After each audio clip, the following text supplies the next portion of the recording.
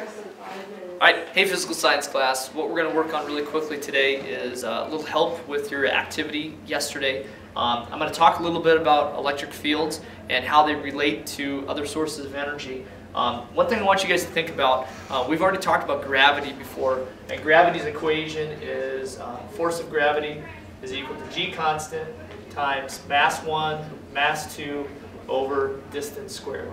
So really, if you take a look at this equation, really what we're looking at is two masses that in some way, shape, or form interact with each other. And we know gravity is an attractive force, and so if I've got a mass that's right here and another mass that's right here, they're attracted together in some way, shape, or form. Now their attraction, when we take a look at gravity, we think about almost always Earth as compared to us on Earth, right? Just a very, very small dot that's on there. And so most of us just think it's a one-way street where a person's just being attracted to Earth and that's it.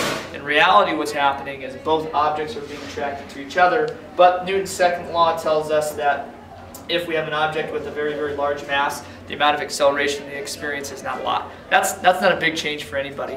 But really what I'm looking at here is that gravity is all about 2 points that are somehow being attracted together. Now let's relate this, and I'll erase this, but let's relate this to what you guys are learning about right now, and that's field lines, and that's electric fields and electric energy and things like that. So really what we're talking about is, if I want to figure out the electric force, that equals K constant Q1, Q2 over R squared or D squared. It's really just the same equation. Instead of the masses, what we're talking about is charges, which are represented by these Q values. So instead of using the X's, I'm going to use Q's. Okay? And so again, the same thing with gravity, where those two masses are attracted together. Well, these two charges, if they happen to be positive and negative, or negative and positive, they're attracted together as well. They actually act in exactly the same way. They're attracted to each other, or in some cases, they are repelled from each other, but they have the exact same type of relationship where they're attracted or they're repelled from each other. Now, what we're also dealing with is how far they are away from each other. If I have two charges that are really close together, there's a huge attractive or repulsive force. Or if they're really far from each other, there's a very weak attractive or a very weak repulsive force. So how is this related to which activity you guys are doing and how we can talk about how energy is being transformed? Well, if I have a mass, so if I've got a rock that's sitting on top of a cliff, I know that this rock has gravitational potential energy. The reason why that rock has gravitational potential energy is because the rock represents a mass, and then the Earth represents another mass, a much larger mass. And we know that those two things are attracted together. Well, let's change this. Let's say we've got a charge and a charge. If they are attracted or repelled from each other, they also have a potential energy, which we call electric potential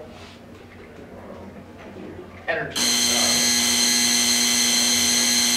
So instead of calling it gravitational potential energy, we talk about electric potential energy, where that potential for energy is really based on two things. Thing number one, the size of the charge. Just like with gravity, if I have a large mass, I'm going to end up having a large potential for energy, or a large gravitational potential energy. So the amount of charge, or the amount of mass, that helps determine my gravitational potential energy. That's one thing. The second thing is the distance between them.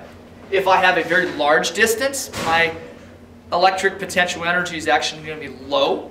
If I have a very small distance, my electric potential energy is going to be very high.